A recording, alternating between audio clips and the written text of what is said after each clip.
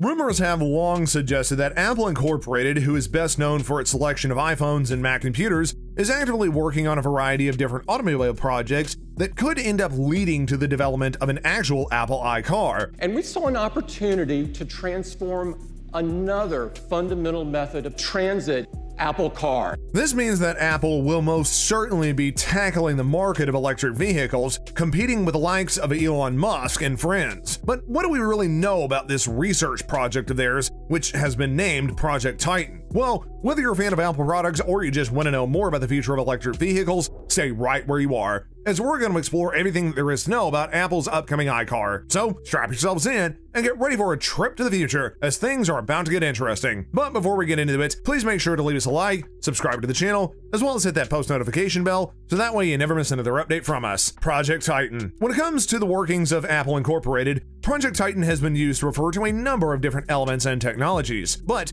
if you really group these together, the project involves the broad categories of self-driving vehicle systems and overall car design. And while there were initial reports indicating that Apple was actually in the process of creating their own vehicles that would be able to be produced at the same time as Tesla vehicles, it would appear as if there has been a bit of a change for Apple going forward. Either that or the original reports were incorrectly handled. You see, Apple doesn't truly want to create their own electric vehicles, but have rather dedicated to place the majority of their research into the development of a self-driving system that can adequately compete with Tesla. If they end up placing all their eggs in this basket, then they'll be able to come up with a product far better than what Tesla has at their disposal. But once this system's been developed, nothing stops the company from incorporating it into their own iCar. So this original dream is still alive to a certain extent. To fully understand what's going on at the moment, let's look at the category of design and see where Apple is at the moment. The history of Project Titan. As we mentioned earlier, the initial plan that Apple came up with when drawing up the concept for Project Titan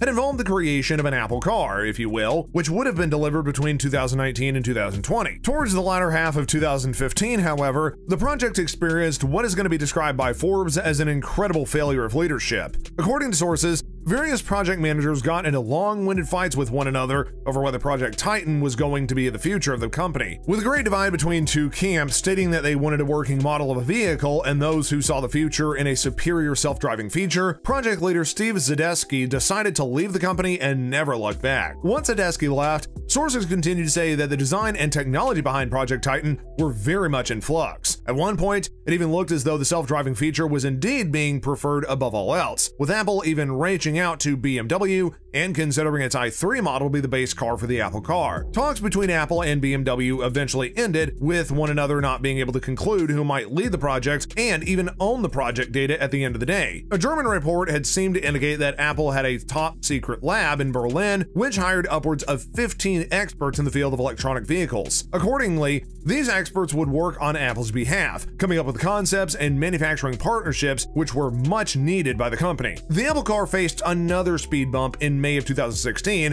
when Mansfeld went ahead and announced a new Project Titan strategy in a Silicon Valley auditorium packed with hundreds of employees, explaining that his decision was based on an evaluation made which compared to the resources of Apple to those of Tesla. Project Titan would no longer be aimed at a direct competition with the already famous electric vehicle manufacturer. Tesla does, after all, already have several electric vehicles on the road and is steadily working towards the creation of a self-driving system. Some have even gone on to suggest that the difficulties that Apple has experienced in the early days of Project Titan had to do a lot with them being used to exerting heavy control over various suppliers for devices like the iPhone. After discovering that the makers of the auto parts would be far less eager to commit to their cause based upon the incredible expenses involved in the creation of the car, and the fact that Apple would not be committing to a large production line of these vehicles, Apple needed to find a new way to move forward. The design of Project Titan. Unlike the self-driving mechanism that is very much within the public eye at the moment, nothing much is really known about the overall design of the Apple Car, or even if it does indeed end up being made. The design efforts of the company have been kept under wraps for quite some time now, with some rumors suggesting that Apple is, well, actually in the process of creating an electric van, with which Tesla has yet to do. The only real information that anybody has up to date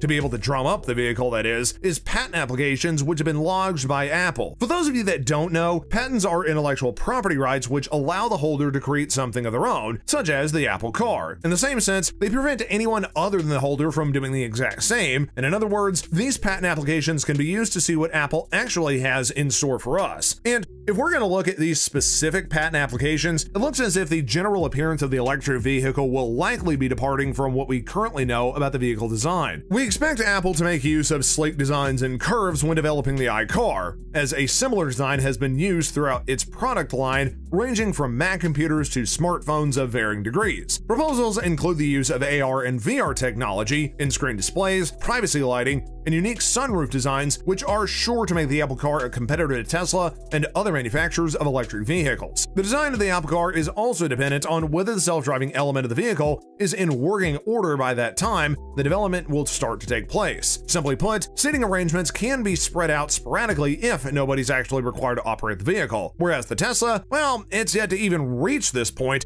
with the driver still having to find himself sitting at the conventional driver's seat. The design of the iCar is likely to be based on the incorporation of other forms of Apple products. We all know that Apple loves to ensure that their customers buy everything directly from them, with there already being a pretty convenient link between iPhone and Mac operating systems. Imagine an electric vehicle that operates without a carbon footprint and enables the driver to set up his Mac computer and work while he drives from point A to point B. And while that is quite a cliche trope of cars and their overall function, the fact is that it will no longer be considered something futuristic, with it looking like Apple being on the verge of securing the matter for itself. The release of the Apple Car. Since not much has been disclosed about the creation of what will become to be called the Apple Car, we can't even hazard a guess as to when such a vehicle would be ready to launch. Since the technology is nowhere to where it needs to be, it's likely still going to be a couple of years until lovers of Apple can even start thinking about owning an Apple Car of their own. While a report from 2016 indicates that Apple were actually expecting to roll out the vehicle as early as last year, issues relating to the global health situation had caused a massive delay in 2021, which was then increased even further with the departure of Steve Zadsky from the project. Noted Apple analyst Ming-Ching Kuo actually proposed way back in August of 2018 that Apple will likely create a shipping consumer product under the name of Project Titan as early as 2023, with the launch of the Apple Car stretching as far back as 2025. And while we have next to no idea how this analyst reached the conclusion he did, some suspect that his evaluation was done by looking at the gaps in the market that would be created by the tectonic shifts in the automotive market. But since there is now a number of delays being experienced by the company in respect to the project, there is simply no knowing when the next big thing from Project Titan will possibly be made available to the public. Incredible Apple Car features. As we mentioned earlier, probably the most prominent element of the entirety of Project Titan has been the focus of research on the element of self-driving systems. Coming up with a comprehensive self-driving system is something that could change the world after all, and allow Apple to skyrocket over and above what Tesla's currently doing. And surprisingly enough, it's actively known that Apple has tested a self-driving system recently, with many having spotted this test for themselves. In order to do this, the company also had to obtain the correct permits to allow for the test, with there being a pretty large paper trail warning competitors that Apple is a lot closer to the development of the system than they might think. According to reports, when the vehicle is not being controlled by software, drivers will be able to take control of the vehicle electronically through the use of drive-by-wire technology. This requires them to use a Logitech steering wheel and pedal system. Pilots of the vehicle should also be able to disengage the autonomous driving by either stepping on the brake or grabbing the steering wheel, with any form of acceleration not overriding the system at all. But what do you think about this concept? Please let us know in the comment section down below, and if you enjoyed this video, give it a big thumbs up, subscribe to our channel, as well as hit that post notification bell so you never miss another update from us. Until next time guys, we'll see you later.